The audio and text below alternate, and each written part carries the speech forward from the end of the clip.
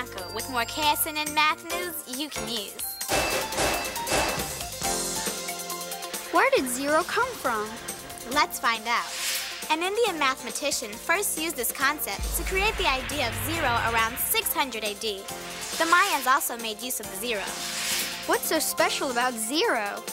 A 0 lets mathematicians represent really big numbers with just a few symbols. Think of the difference between 25 and 25,000. Zeros also let mathematicians invent negative numbers by extending the number line. It has special rules in mathematics. When you add 0 to something, it's the same number. But what happens when you multiply something by 0? I'm not sure. I think the rule is that when you multiply something by 0, you get 0. I knew you know your math. To learn more about 0, visit our website. Until next time, I'm Bianca with cool math news you can use.